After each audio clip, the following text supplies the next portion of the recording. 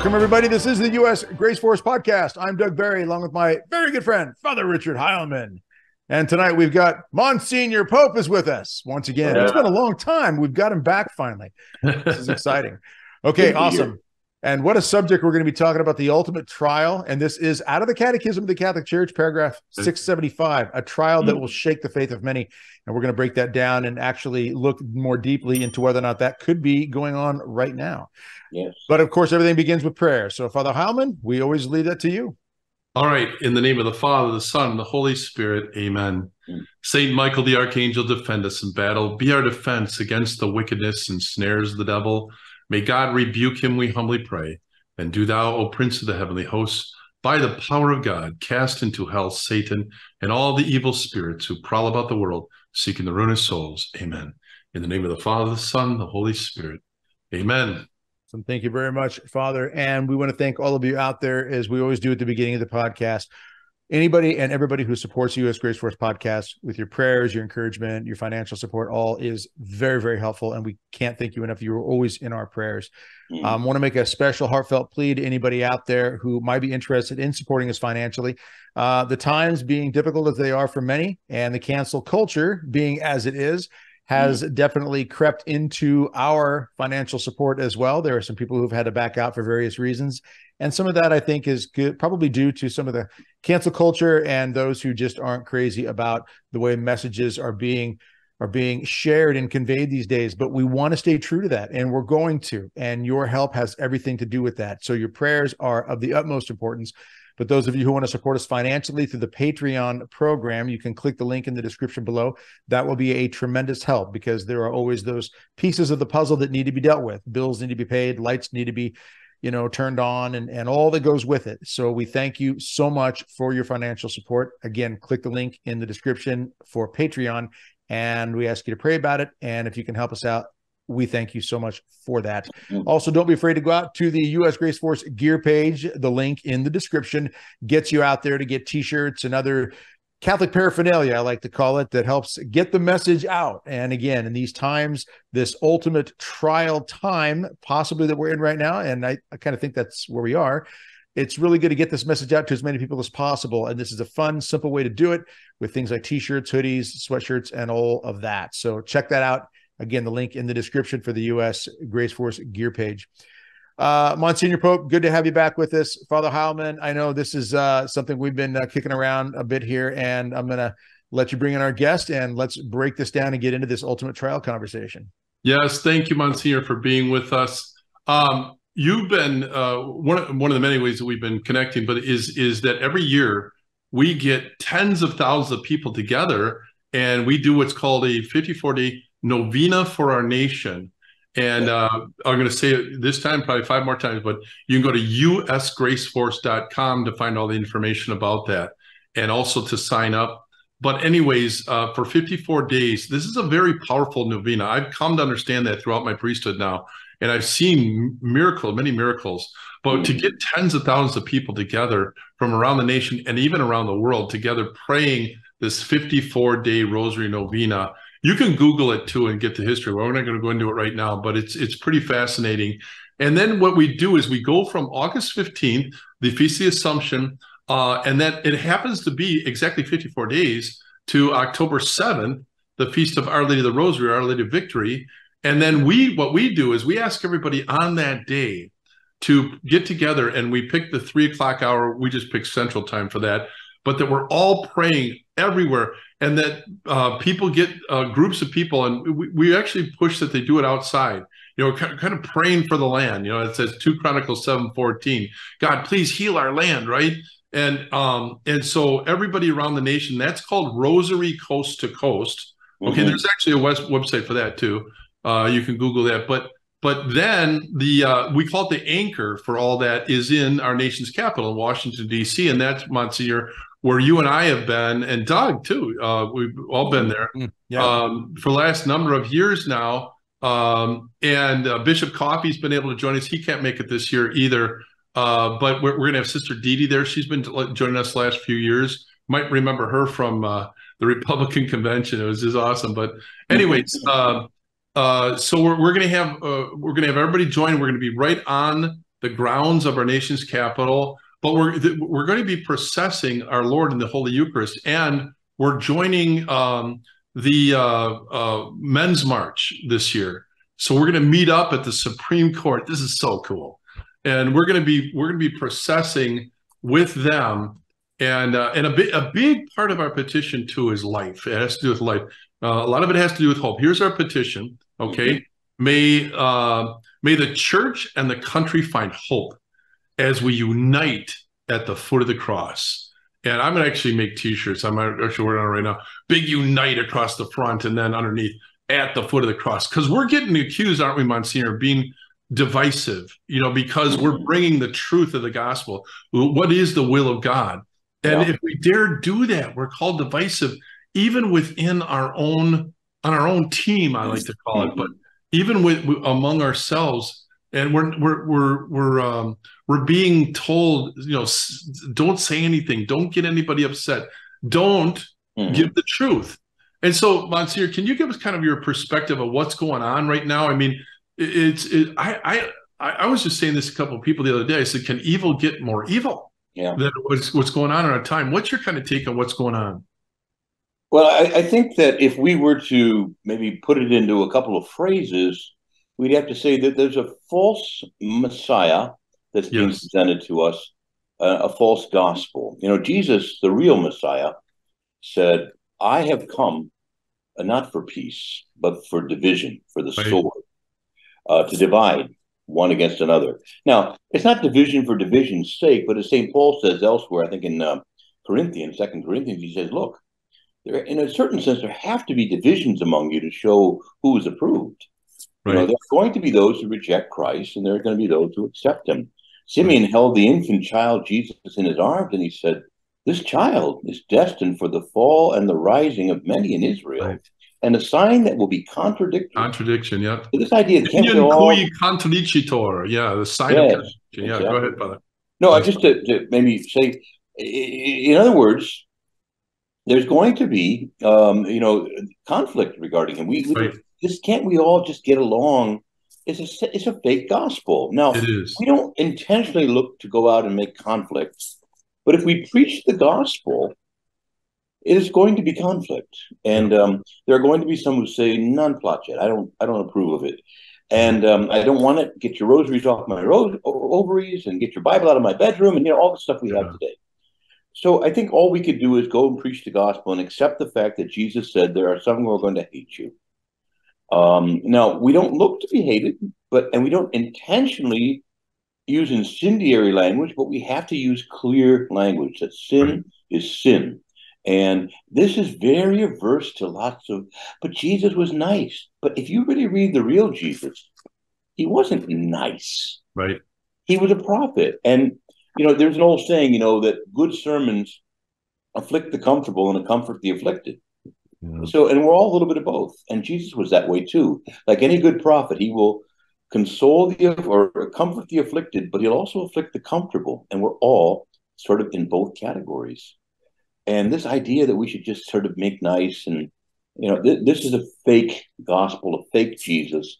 They want to reduce him to a harmless hippie who was just nice and approving and welcomed everybody. He welcomed them so he could say to them, now repent and believe the good news.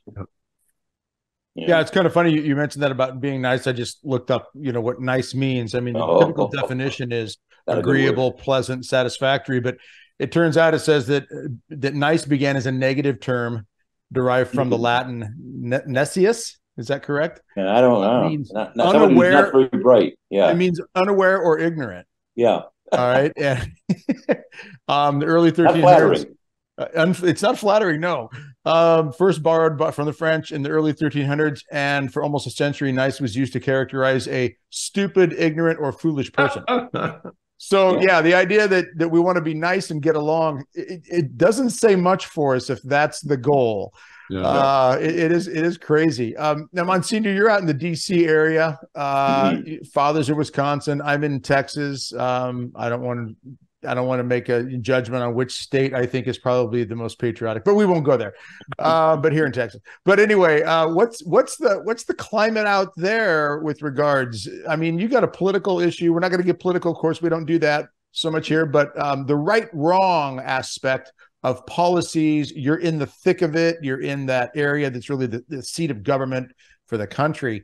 Where do you see things going in our country in particular with regards to policies that are coming out of government that are moral issues predominantly? Because, you know, people say, well, we don't want to get political. Look, there's certain issues that you simply can't avoid. They're issues of right or wrong. It's a moral issue. That government policies are being formed around and about and affect deeply. Your take on what's been happening in our country morally based on some of these government policies that we're seeing? Well, it's very clear that our government in general, under really both parties, but it's been a particular problem more on the left, but nevertheless, there's very disappointing zeal from the right wing or the Republican Party as well. But we have a very tragic alignment, and the devil's no idiot. He knows how to divide us politically. So he's parked what we would call the kind of non-negotiable issues in one place, and the more negotiable issues on another. Now, what do we mean by negotiable? Well, negotiable doesn't here just mean, there can be no arguments. It does that, but only indirectly. What it means is that, you're either for abortion or against it. You're either for gay marriage or you're against it. There's not a lot of middle ground. Now, so those are what we call non-negotiable things. And the devil has largely parked those in the Republican Party. But there's other issues where, as Catholics, we're concerned, but they're negotiable in the sense that, like, for example, care of the poor. Okay, we all agree that we're not ever to hate the poor, but the question is how best to care for them.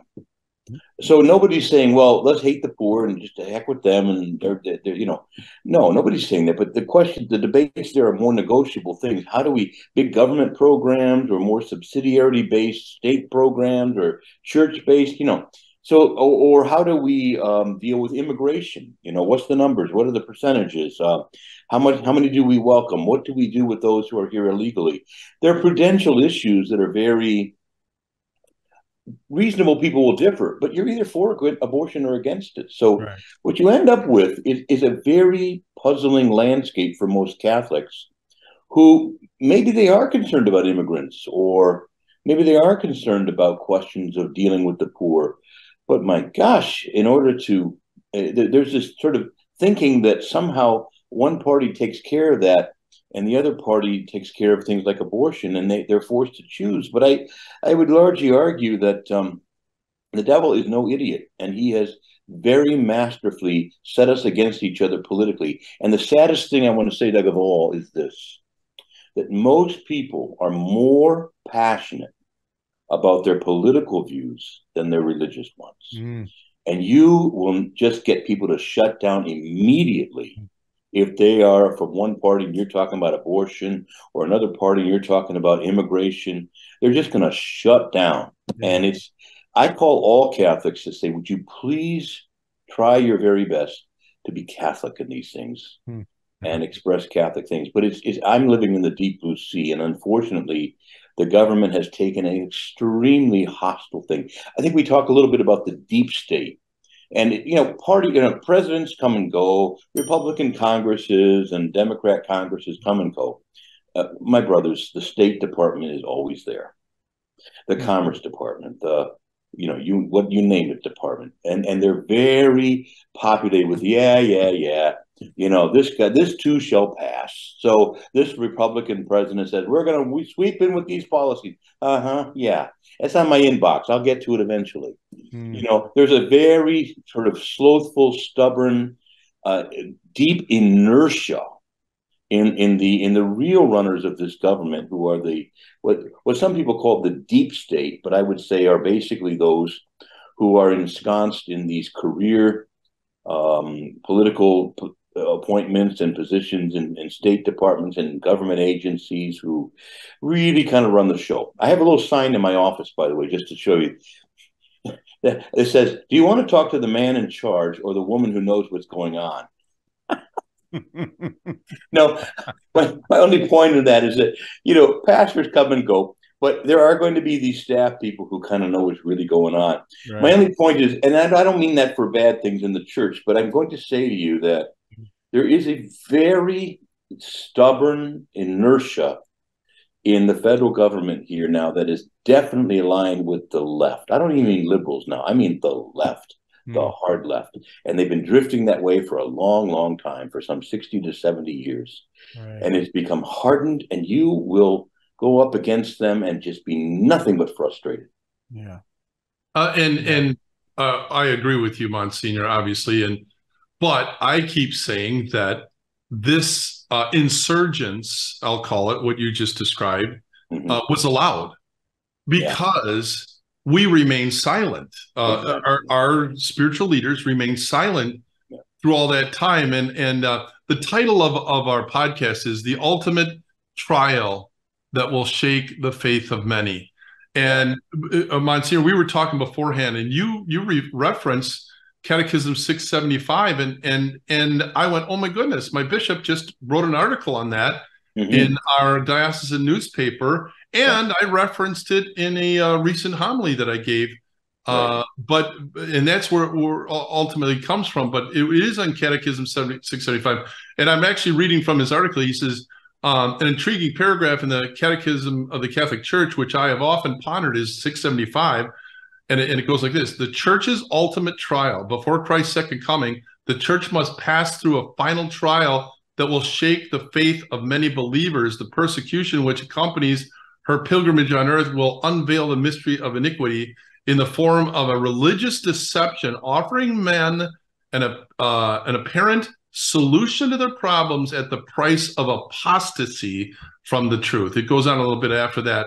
But that's what we're passing through. And God bless my bishop, Bishop Donald Hying, for calling it out. And I get accused of coming after, or, poking at, bishops. And my big thing is, where are you? Why aren't you shouting from the rooftops? Why are you allowing this iniquity, this apostasy, to just have an easy time of it while you're saying basically nothing? And I'm going to get back now to the petition for the 54-day Rosary Novena. May the church and the country find hope as we unite at the foot of the cross, okay? Not any compromised position, at the place where we are in love with the Lord and we're following God's will as exactly how he wants us to do it, right? But if you say that, you're dangerous in the present climate, and you're divisive. And we're not divisive. Unite at the foot of the cross. But they think that unity will be found while we give away abortion, or we give away gay marriage, or we give away contraception or whatever. Then at that other place over there, we can maybe find unity. I don't know, Monsignor. And now we're facing this synod on synodality, and evil is having an easy time of it. Wouldn't you say, Monsignor? I do, yeah. I want to just say, to back up something you just said. Sure. Look, the world and the devil will never be satisfied until every last ounce of our integrity and faith is gone and we belong totally to them. Yep. You say, well, we'll compromise here. Well, for example, I'll just give you a quick example. Many people say, well, come on, you do you, I'll do me. If you want to be gay married, fine. Just don't bother me with it. Fine. Well, that's not enough. You have to celebrate it. And if you won't celebrate it, I'll bake me a cake, you bigot. Yeah. So much for tolerance, right? Yep. You will bake a cake for me, you bigot, or I will see you in court, or you will do photography at my, and it's never going to be enough until you're in the gay pride parade or the abortion rights parade or whatever they want to. It's never. I promise you, it will never be enough. Compromise until you are completely compromised at every level and no longer have the faith. So it just seems like those who are, hear this. The spiritual leaders who are compromising are the ones getting rewarded. Yes. And the ones that are saying, no, you can't compromise with the will of God, are the ones that are going, oh, You're dangerous. Oh, you're one of those rigids, right? Yeah, You're right. traditional people that's causing all the problems. Right. Didn't the Pope just said something a recent Yeah. interview, something to that like that, you know, It was the an awful traditional, interview. the people Yeah. that Right. are strong, that are staying true to the will of God are the problem. Yeah. Right. That's where we are right now. Yeah. And we don't feel the love from the Pope that he tells us that we have to show. We have to welcome everybody, but apparently we are an exception. We're like, well, but what about us? All we ask, we're not asking for the moon. We're asking for the church that had always proclaimed the truth Right. faithfully. Now, we haven't always lived it faithfully. There have been troubles in the history of the church. But at the end of the day, we have a body of teaching that has been faithfully handed on for 2,000 years.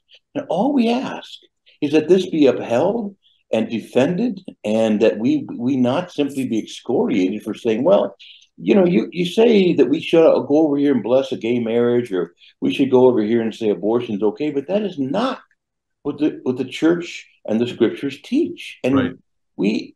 we're called all kinds of names for that. You can do anything you want in the church today, according to some people, except say a Latin mass or ask for the actual doctrines of the church to be upheld. You are, and it's very, very asymmetrical and extremely frustrating to so many Catholics, including me. And I've had it up to here with that. And Yeah. all this talk about welcoming and synodality and stuff, it doesn't mean us.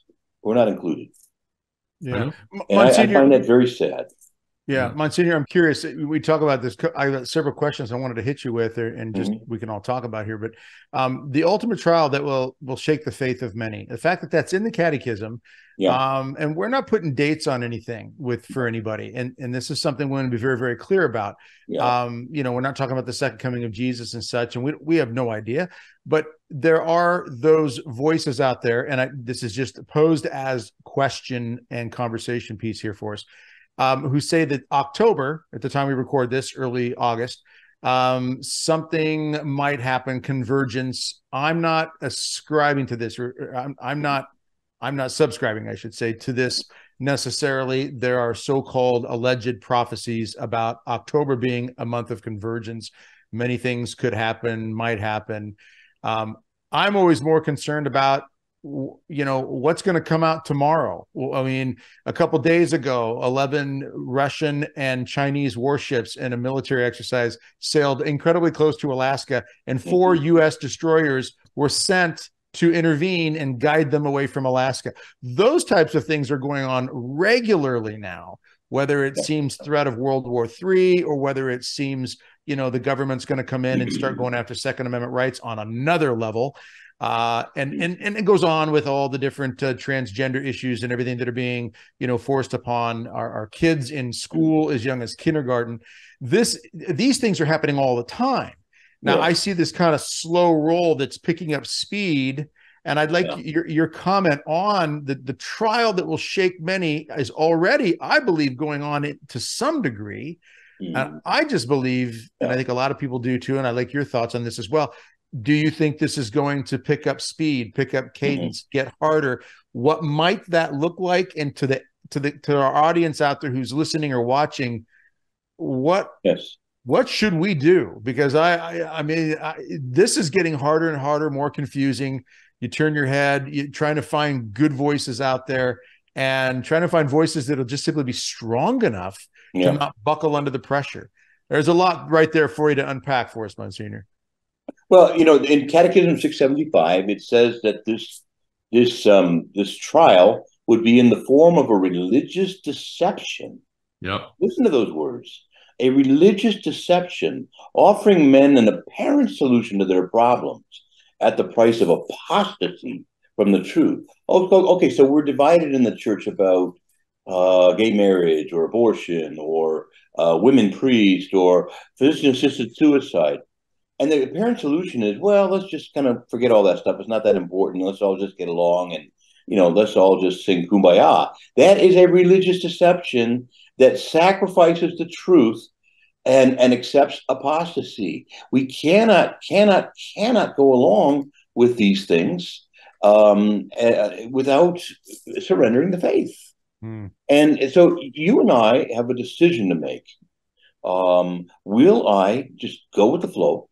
Even because, and frankly and tragically, God has permitted at this time that some of our highest ranking religious leaders would fall into this trap and be issuing to us edicts that we should start blessing sodomy, gay unions. I mean, let's be honest.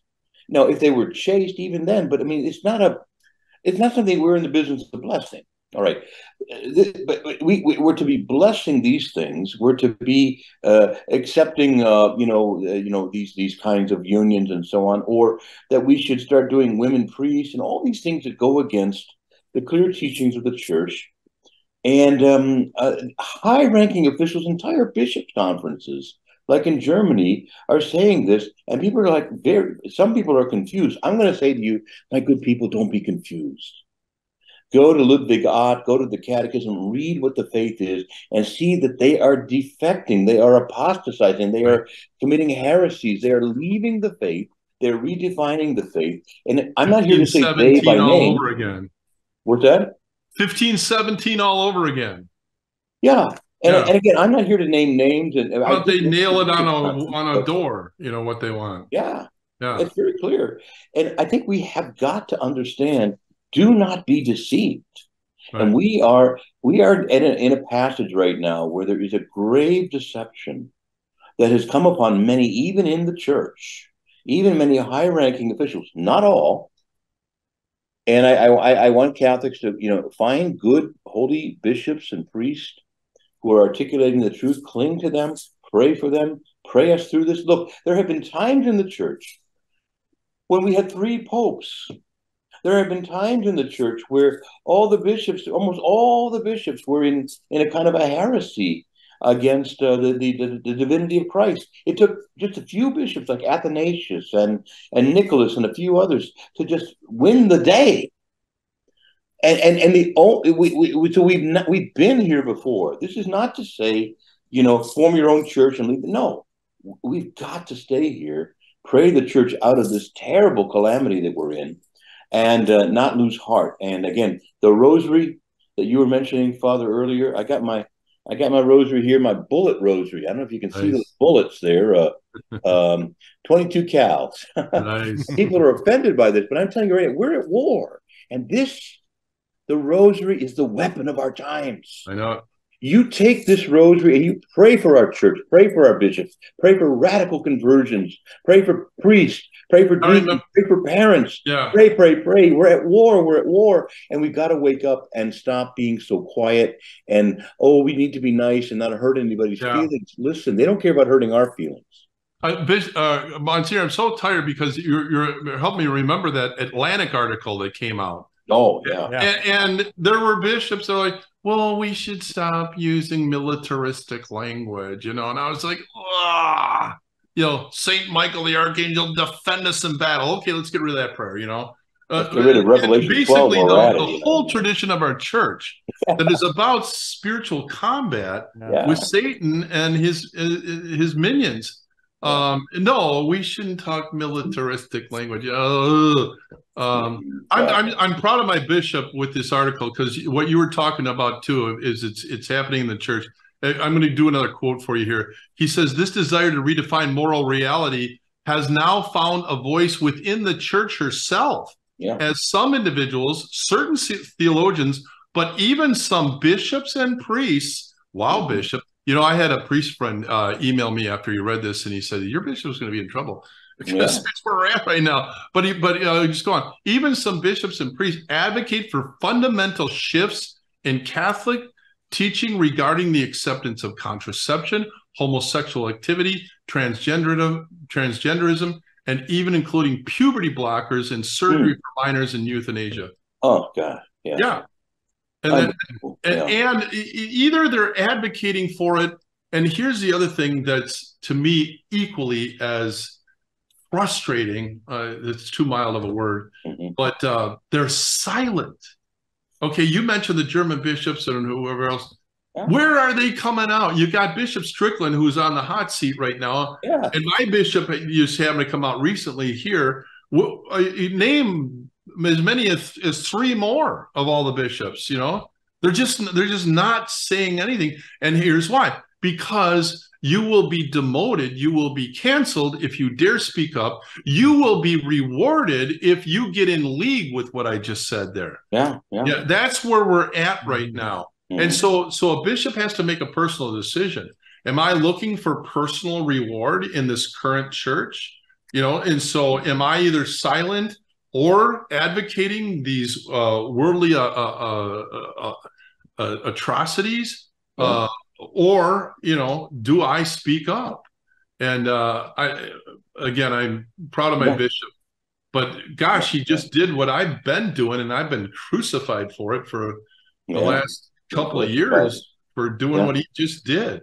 Anyway, so it's all of us are going to have to answer to Christ one day, and I think, by gosh, you better think about that. Everyone better think about that. You know, are you worthy of Jesus Christ? Are you just worthy of the world?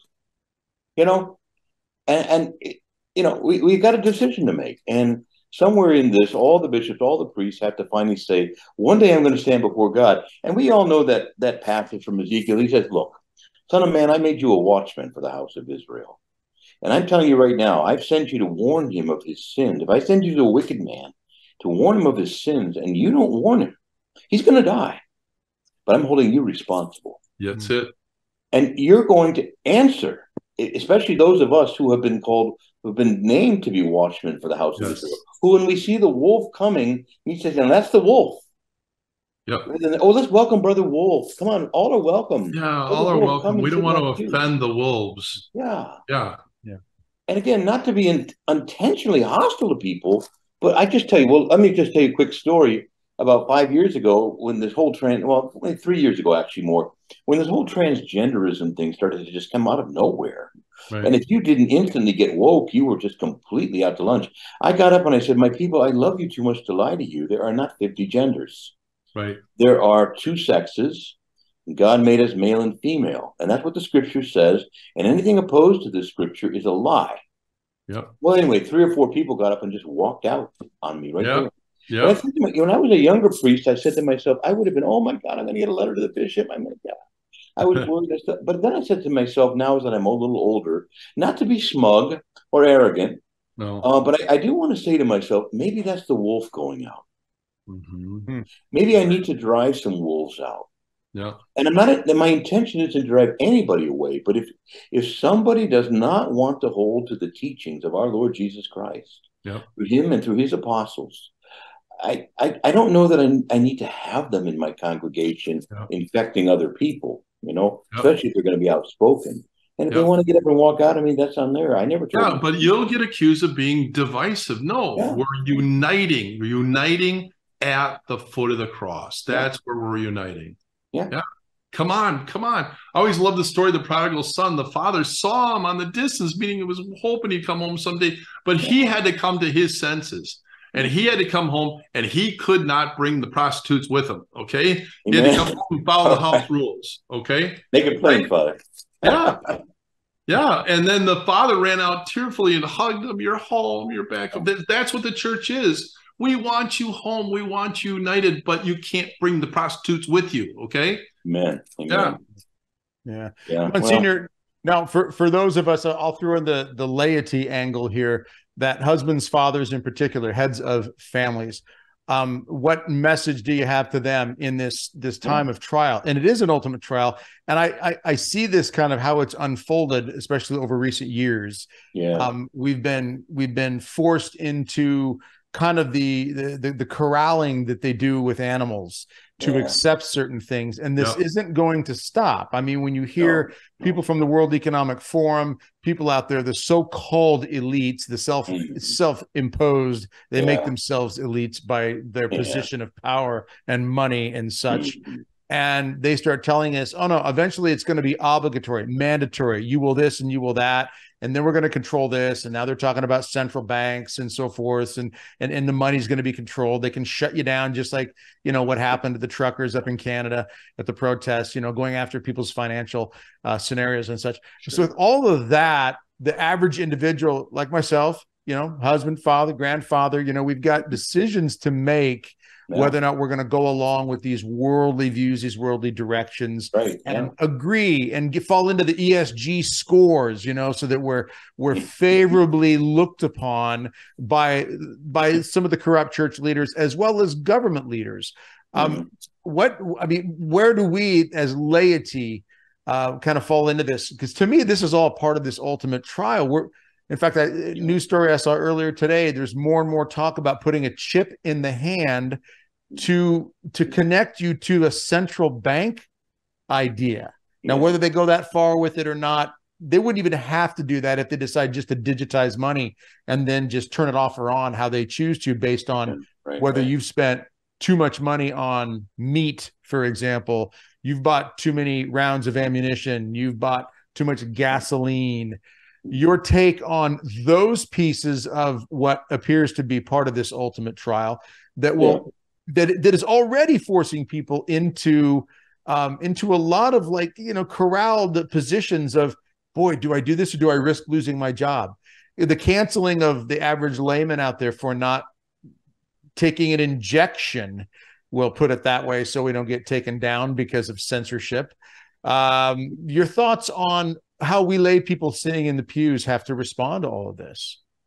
Well, I think that maybe to start by saying that there's a lot of criticism, rightfully so, about silent pulpits, where priests are not speaking publicly with their people about these complex but also very clear moral issues of our time. Now, this is a great scandal, but it's not just pulpits that are silent. It's dining room tables in family homes. It's living rooms where these things. Look, I'm going to tell you a funny story. Years ago, this is back in the late '60s. Now, my brother and sister and I were watching a Flintstones cartoon, and Dad at some point came in and he turned it off, and he said, "I don't want you watching that." And I'm like, "What's wrong?" He said, "I do not want my kids watching a steady diet of adults looking foolish. That is not going to help you to respect your elders. This is not the mind of God. All right. And this is not how adults behave." And now the Flintstones, I mean, good heavens, to most of us, that's like mild. It's nothing close to the Simpsons or Family Feud, whatever these family. Look, steady diet of these things. And parents and other educators and all have just let kids just consume this stuff at liberty. And then we're surprised that they have no respect for their elders, no respect for tradition. They're bold towards their elders and teachers. They have no respect for the teachings that are given to us from antiquity. Well, again, I think that if you want, it's very easy for all of us to sit here and criticize bishops and priests and the Pope or what have you. And rightfully, many criticisms are very worthy of the target. Sure. But it is also, well, let me put it this way. When I go to the Lord to complain, he says, Carlito. He calls me Carlito. Little Charlie. He doesn't call me Monsignor, I can assure you. It's Carlito. Look, I've given you a parish. I've given you people. I've given you some internet ministry. I want you to go. I want you to bring people to the faith. I want you to keep doing the work I've asked you to do. I want you to work the part of the vineyard that I gave you. All right. Now, if you're a parent, if you're a young parent, have lots of, pardon the expression, lots of good biblical marital sex, lots of children, and raise them Catholic and set them loose. This is how we're going to change the world. But raise them Catholic. Be careful. Don't have a television. Don't have this internet. You be very careful what those kids watch until they're well into their later years. My brother and sister-in-law have 9 kids, and no television. There's no television in that house. No, they don't have free access to the internet. That's just not going on. There's a family media room where they watch certain movies and things and so on. But at the end of the day, there is no internet access in that house for those kids. I have another brother. Now, those kids are older now, but as I say, And they've been careful too about what those kids watch. My other brother and sister-in-law. But I'm going to tell you right now, too often we're just ready to wag our finger, but many parents don't want to get into these conversations with their children and grandchildren, with their nieces and nephews, with their siblings. Oh, I don't want to upset them, And you got a sibling who's not going to church, and it's, oh, the bishop's this, oh, the pope that. But what about you? What have you done to go to your brother and sister and say, I'm concerned that you might go to hell if you don't repent. You're living with your boyfriend, your girlfriend. You're not going to church. I mean, do you think you can be saved? How can you avoid being sentenced to hell? Now, maybe you don't have to use that harsh language right away, but has anybody ever gotten to these politicians that said to them, you can go to hell for this? I'm gonna almost guarantee you, because politicians are surrounded by sycophants, that nobody's ever sat them down and said, you could go to hell for this. Mm-hmm. Yeah. And what do we say that to our own children or grandchildren when they're doing serious things? Yeah. And Father, boldness, but love, but boldness. Get in there and preach that gospel. And there's going to be tensions. Okay, go ahead. No, Monsignor, I just want to echo what you said, that the conversations are not being had consistently and clearly enough in the living rooms, in the dining rooms, really monitoring things, but also instructing and teaching and explaining. When I hear parents who will say, well, I put the foot down here or there, there has to be instruction involved in it. It's not just, hey, you're doing this because I said so. Like I raised 5 kids. I could have easily just said, hey, this is the way it's going to be because I said so. I always wanted to talk with them and train them and teach them, and then give them the understanding that they have the free will. They're going to reach a point when they all move out, and they all have. 3 of my kids have now gotten married and had their own kids. And so I'm a grandfather now. And what I said to them, I still remind them periodically that you have the free will, but I taught you and trained you in what you knew, what you should know is right and wrong. And then from there, of course, this is now on you. I will still continue to try to be that hopeful, wise voice if I can. I pray for that grace to do that. But I would also say, from sitting in the pews, I agree with you also. I want to hear my pastors, I want to hear my priests say to me, these are difficult issues. Don't just talk about something that's a church history only. Related to today. Help me understand how these things apply today. Yeah. Because there's a lot of parents, I think, that are sitting in the pews and they're getting kind of the flavored cupcake of the week type of homily. In fact, I heard a woman put it that way once. It's like different flavored cupcakes every week. But I want to know, how should we view things that are happening in the world through the lens of Catholicism? Right. And once a week, I need that, 10, 15, whatever minute inspiration in that homily. So I just want to echo that, what you just said, Monsignor, because I do think that it's a big deal. We've got to be doing it in the homes all the time. Even when my kids and grandkids come over, I still need to have my home be a place that is a refuge, that has that sense of decency and order and faithfulness to it. But in addition to that, boy, do we need to hear it from the pulpit. We need to be hearing, like you said, those complex issues that we're all facing right now. Yeah, we need to model it. We do. And that's where I think a lot of parents struggle, because we don't model it in the pews or in other settings like catechetical settings and so on enough. And it's all kind of these bromides and just jargon, but it's going, abstractions and generalities. And but at the end of the day, to tackle the moral issues and say, now look, this is what the Lord says, and you're either going to go with what the Lord says, or you're going to be in error. You're going to be in sin.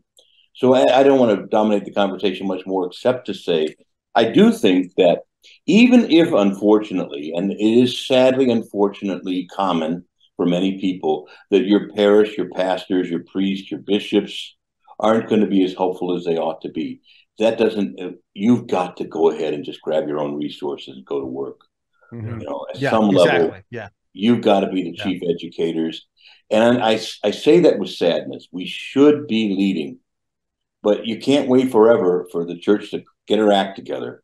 We unfortunately don't. We have the problems that we have in typical large corporations. There's all this yes men at the top, and everyone's running around sort of pleasing everybody else. And meanwhile, the good faithful are being lost. So we can wait forever. But like I say, the Lord says to me, Carlito, I gave you a parish. I gave you a vineyard. Now cut it out. Stop blaming your bishop and everything else. I'll deal with that. That's above your pay grade. You go to work. You do what I gave you to do. Use the tools, and by God, don't wait for somebody else to come and do it. You know. Yeah. And I'll just throw this in real quick. Excuse me, Father Hammond, but I'll throw this in as a father. I had to pick up the catechism and learn it. I had to pick up certain things and learn it. Partly because I couldn't expect the pastor to do all the teaching necessarily in in a homily once a week, or even if I went every day, if I went to daily. No, those are things that you need to be saturated in, and that just takes time, and I need to be responsible for that myself.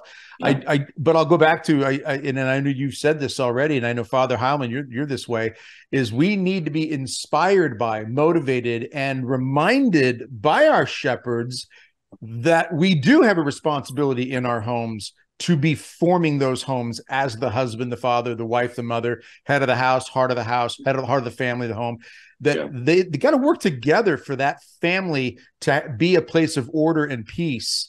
And I want that inspiration and reminder from my shepherd, but I know that you're right, Monsignor, that is on me. It's on these shoulders right here to be responsible in picking up those books, those teachings, that rosary, all of those types of things. Oh, that was funny. We should have seen that on camera. The tail just went across the front of the screen. It looked like a snake. I thought you had a pet snake. Yeah, that's hilarious. That's hilarious. Yeah. But in Father Hammond, I know that's you. I've heard enough of your homilies. You do that. And this isn't to flatter you, but you have always, every time I've heard you preach, you've always been that reminder to the congregation and whoever's listening that they have a responsibility as well to pick that up and make that. But here's what I've been saying all along is that we always talk about, okay, we've gone through an era of poor catechesis, and I say, okay, I get that, I agree with that, but you know what the greater problem was? We went through an era of no hunger for catechesis. Okay, and here's why. And I'm going to take you on a little quick journey. Hopefully it'll take me a minute or two. But this last August 5th was the feast of the dedication of the Basilica of St. Mary Major. Why do I bring that up? Because the statue in there, Regina Pacis, Our Lady Queen of Peace, is my favorite in the whole world. It also happens to be Father Calloway's. It's such my favorite that it actually ended up on the challenge coin for the United States Grace Force. Okay, there it is. But you know what happened? In 2019, that was the day that the Pew Research report came out saying 70% of Catholics think that's a cracker on the altar. It is not our Lord Jesus Christ. And very little was done with that. And Monsignor, 2 months later, almost to the day on October 6th, the vigil of Our Lady of the Rosary, what happened? That we witnessed what looked like the worshiping of a pagan idol in the very heart of the church, St. Peter's Basilica, on that day. It was on that day as well that that reports came that on October 7th to October 23rd or whatever it was, there was no cell phone activity in the Wuhan lab, meaning something happened on October 6th. On that day, Sister Agnes Sisagawa receives another message, not since 1973, Roe v. Wade year, had she received a message, and it was just simply this: put on ashes and pray a repentant rosary. So here we are, and this is a moment, okay? We're saying, are we facing the ultimate trial? All right. And then look what happened. Then all of a sudden, it was, you were fine to go get a bong to smoke pot, but you couldn't receive our Lord, body, blood, soul, and divinity in our church. All right. We face what's going on. And here's where I'm going with this, is that we have been decimated, okay, by the devil over the last 100 years of Satan. But what did he do primarily? He took away our belief in the supernatural power of God. And I'm going to close with this. This past week, last Thursday, we got the reading of the cloud of glory coming on the tent with Moses, right? And then we just celebrated the transfiguration on Sunday, the cloud of glory that came over Peter, James, and John, right? Monsignor, I believe that our primary mission as priests is to get people in that cloud of glory. Okay? It might not be a little cloud. By the way, I was driving up to Madison on that Thursday that reading came up, and I literally drove into a cloud while I was driving. But anyways, but I think God was trying to emphasize something. But we call it, it's the glory of his presence. Okay. And that's what we strip. And right now, I'm serving with a priest that can't offer the traditional Latin Mass because he was ordained too late. I mean, here's where we are. That no cloud of glory for you. Okay. No ad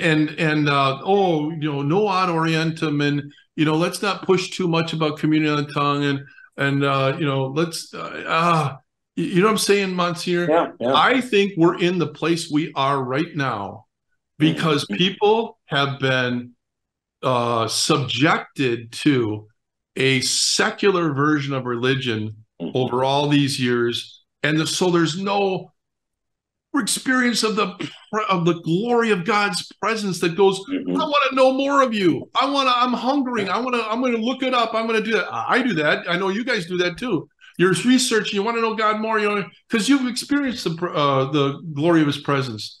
But the vast majority of not 70%, and our response is to worship a pagan idol in the heart of a church. I'm sorry. I've about had it. And then if we dare say anything, we're canceled. That's where we're at right now. Monsignor, what do you think about what I just said? Well, I think that we have discovered something. When I was ordained in 1989, so 34 years ago. I was 88. Yeah. There were few reports that came out at that time that showed about 17% of Catholics understood the true presence. The rest didn't. So what did we do? Well, we taught. I mean, I've been teaching, hammering away at the Eucharist now for 34 years in the pulpit. And all I can say is that the needle hasn't moved much. Now, why would that make? Well, I think part of it is because it isn't just what we say. It's how we behave and act in our liturgies. Right. Basically, right now, I think the way most people behave in the typical Catholic parish, including the clergy, is there's nothing special here.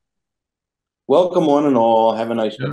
People wearing baseball caps and halters and shorts, and it's there's not much attention to the ceremony or detail.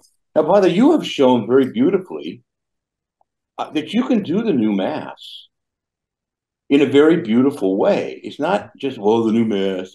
I believe I'm doing it like how Sacrosanctum Concilium said you should do it. Imagine, all the other stuff was added afterward by the woke liturgists, post Vatican II. Am I right or wrong about that, Monsignor? No, you're right. And I think everything that you did is permitted, and it's what really, if you read Sacrosanctum Concilium, and don't look at all these later things that came out in 65, 67. You did everything. And the idea here is that, so let's not just turn this into, you hate Vatican II. Stop that. I don't. No, I don't either. Yeah. It's not about that. But there's no. I hate the spirit of Vatican II. The way they use this, it's not in Vatican II, but it's the spirit of Vatican II. But go ahead, man, whatever I want it to be. Yeah, whatever I want it to be, because the spirit of Vatican II. Yeah. Well, anyway, the point simply being is that, so let's not get into those debates, but let's say this at least, that people learn more from the way we behave and the way we act than what we say. Oh, Jesus is truly present, And about the only place you'll experience it in the most parishes is during Eucharistic adoration. Right. Mass itself is rather chaotic, noisy, sort of busy affair where God is. You know what I don't like, Monsignor? I don't like the sign of peace. I'm sorry. Because, we're about to receive Jesus, the consecration happen. We're going to come forward and receive body, blood, soul, and the divinity of Jesus. Right. Hi, Bob. Hi, Sue. How you doing, Jane? Good to see you. Give me a high five. Hi. Are you kidding me? Go team. Yeah. But listen, I think Father, you're right, and less that we just want to emphasize that many priests are prevented from putting things into place. If they try to put an altar rail back, or they try to even just give options, like, so for example, I started putting a kneeler back at one of my masses, saying, if you want to kneel, please feel free. And about half the congregation does. And it's growing. I think, though, that if I were to tell that downtown, they'd say, oh, you know, this is not. Yeah. Now, I'm not saying they would. I'm just saying that I've asked the bishops collectively in many of the articles I've written in the Register, would you let priests use a little pastoral sensibility and maybe make some of these more traditional forms available again, like ad orientem or kneeling or communion on the tongue. That are all taught in Sacrosanctum Concilium. You know, right. Yeah. Exactly. And so, but very often, the priests who try to do that do get pushback. Now, I would caution my brother priests, don't run off and just turn all your masses instantly. I'm here and we're going to do all. I know. Maybe make a mass available and you'll see it grow. It'll grow on its own because God's good people have a proper sensibility. It's all this stuff that comes from on high, from the liturgy workshops and things that get imposed on them. And but God's good people have ultimately pretty good sense about this. And so I'm convinced that if we were to allow more of it, that it would grow. The traditional stuff, I mean. And it doesn't have to be the old Latin Mass. It can be like you do, the new Latin Mass, beautifully celebrated. And, you know, it's not, we don't have to get into that big battle, except to simply say that, you know, it's sad today that the only ones who aren't accompanied, who aren't included in synodality, whose voices are not allowed, are ours, you know, where we say, well, you know, oh, well, you have mental health issues. You must be rigid. That's a mental health problem. You're trying to dogmatize. There's something wrong with you. Well, but, you know, we're going to welcome everybody else who wants to change dogma. Right. And all we want to do is live the faith as it was lived for many, many, many, many centuries, even millennia. And so again, boil it all down. Boil it all down. What we want is for people to have to enter the cloud of glory. I'm using that as an image, but we want people to get to that place where they've experienced the awe and wonder of God. I'm Monsignor. Everybody listening is going to hear that I've said this a million times, but Pope Gregory the Great ordered the gifts of the Holy Spirit. He put awe and wonder, fear of the Lord first. Yeah. And that means if you're going to get the power of the Holy Spirit, you got to go through 1 to get to 2 through 7. And I just believe that. And the church was always effective. You go into these glorious churches and you open that door and your voice goes like this, you know, because you know you're being predisposed to remember the power that God is present in that place. That's what these liturgies are doing for people. They're helping them to be predisposed, open to receive the cloud of glory. Yeah. Yeah. Yeah. So here, maybe just to go back to our theme, because I want to because I know we're getting near the end here. But look, I mean, we are going through a trial of faith right now. And so the question for priests as us, and also for Doug, for you as laymen and all the lay people, is that we've just got to make some decisions, personal decisions, that we're going to live this faith and suffer for it and be willing to suffer. See, we don't want to suffer. It's not fair. Okay, we can claim all that. But at the end of the day, life isn't fair. And right now, the fact that we are hammered on because we're traditional and other people who are completely, I mean, just outright professing heresy are welcomed, it's not fair. But still, we're going through a crisis. That's what the Catechism, I think, is saying to us. And we have to say, well, okay, but full steam ahead. And if I have to suffer, and if I have to be canceled or whatever, so be it. Now, we're going to be prudent, but by gosh, we're going to do it. See, we're going to live this faith, and it will test the faith of many. But having your faith tested doesn't mean you fail the test. Don't fail. And that's, I think, the ultimate trial that's going to shake our faith. It will shake the faith of many, but don't let it shake your faith. You stand firm in the faith. State in fide. Stand firm in the faith. And do not give way, and you're going to suffer. I promise you. Yeah. Jesus told us that. You know, if they've hated me, they're going to hate you. In this world, you're going to have tribulation. I called you out of the world. You're not supposed to be like the world. Right. Yeah. So anyway. Hey, Monsignor, that's a beautiful place for us to conclude. I want to just do one last pitch for everybody to join us. It starts August 15th, Novena for Our Nation. You can find all the information at usgraceforce.com. Also, too, this is an inspiration, other inspiration I've had, but if everybody please would join me, here's what I'm doing, and I'm handing out these business card size cards. I don't know if with the glare you can see this, but it's the Prayer of Surrender by St. Ignatius. And it's just an amazing prayer, but the last line is what's amazing. Give me only your love and your grace. That is enough for me. If we can get to that place, I think that's when the cloud of glory comes down and we just experience the presence of God like we've never experienced. And then the hunger begins, and then wanting to do it his way, wanting to know him more, wanting to and then to be that bright light of joy and peace and consolation to everybody around us. We got to surrender. We got to surrender. So please join us for Novena for Our Nation with tens of thousands of people. I think we're going to get up to 100,000 this year. And then October 7th, plan on the Rosary Coast to Coast. And if you can join us out in Washington, D.C., that'd be great too. All right. Right. Awesome. But Monsignor, could you close us with a little prayer of blessing? Yes, Lord, we are in a great trial right now. And what shocks us most of all is not that we're persecuted from outside the church, but that often many of us are persecuted from within. But Lord, you yourself suffered. You had a Judas, you had a Peter, but all your disciples in some way failed you, except perhaps John at that great moment. But Lord, don't let us lose heart. We keep us faithful unto death. Help us, Lord. Save us. Have mercy on us. Keep us strong in our faith. Help us. There's a trial right now for our faith. Help us to pass that test, that trial, and to one day be welcomed by you. Help us to remember we will answer to you one day. And we only ask that maybe we could be among those who have washed their robes in the blood of the Lamb and have endured the trial of great persecution.